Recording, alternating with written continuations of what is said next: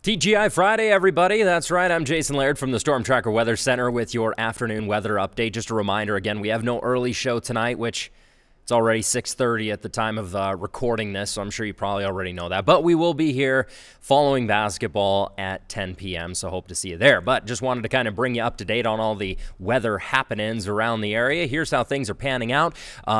Really nice temperatures today across the area. That has obviously kind of raised the flood concern in a few areas as we break this down here. Basically extending from Choteau down to Lewistown. We are looking at a aerial flood advisory. Now, the reason for this is local law enforcement and Montana Department of Transportation has reported pretty rapid snow melt in a few of these areas, causing some minor flooding.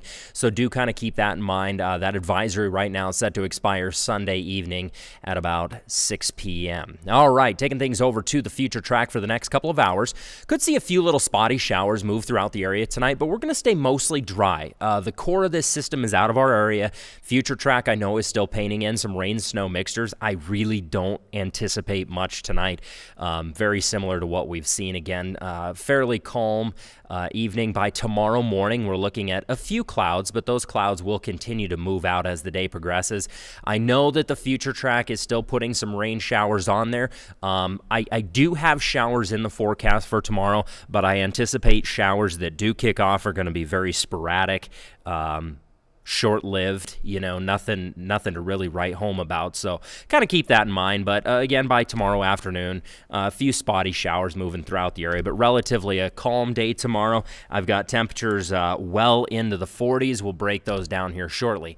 As for tonight's lows, chilly along the high line. That's a big concern, obviously, with the recent moisture to newborn livestock up there. So we're looking at 24 in Havre, 29 in Great Falls, 30 in Helena this evening, and a few 20s and teens throughout the eastern plains.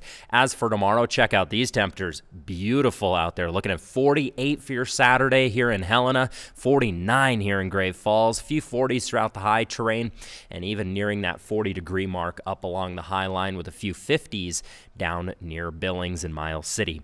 That's a quick look at that forecast. Again, tune in tonight at 10 o'clock. We'll have your 7-day forecast and a more detailed explanation of what we're going to see this next week.